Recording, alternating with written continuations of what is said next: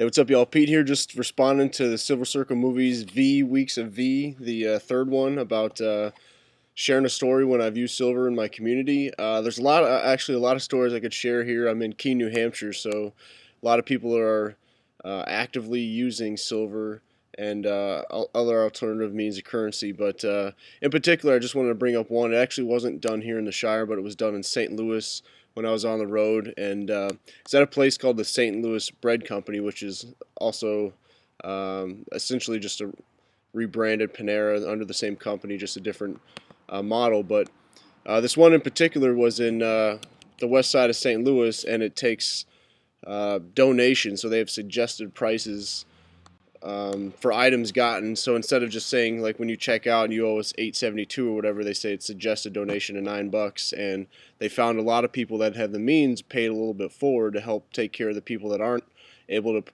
provide to pay for a meal themselves. And other ways to go about getting a meal can be gotten by just working for a few hours at this particular location. So anyway, a pretty innovative business model.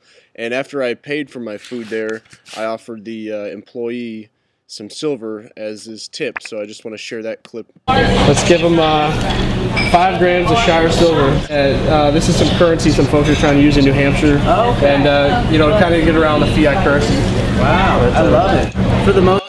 So you hear him say, "I love it." So every time you use silver, especially with people unfamiliar with silver or other alternatives to Federal Reserve notes, it's an educational thing for one, but also more importantly even is that it is a way that you personally can delegitimize the FRNs and the stranglehold that some, what I would say, criminals in D.C. claim to have. Some people say they have a right to monopolize the money supply, and that really doesn't make sense. And we've seen what their claimed right leads them to do, to lock up people affiliated with Liberty Dollar and other alternative currencies. But anyway, good to see silver starting to be used more readily here in the Shire. We have Shire silver, which are strips of silver in a laminated card. We also have silver dime cards. Some folks out in Phoenix spearheaded that, kicking that off, and those are they actually have somebody else replicating that now, so it's pretty cool to see.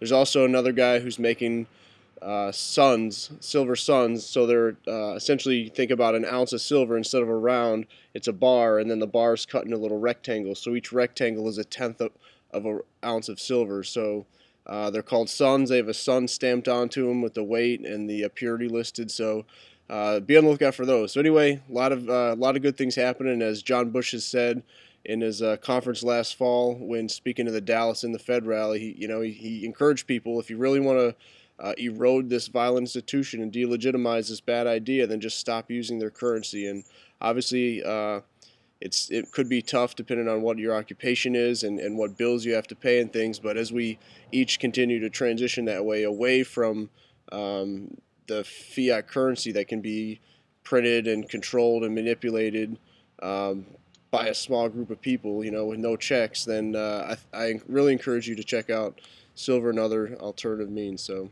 open banking as well. So all right, take care.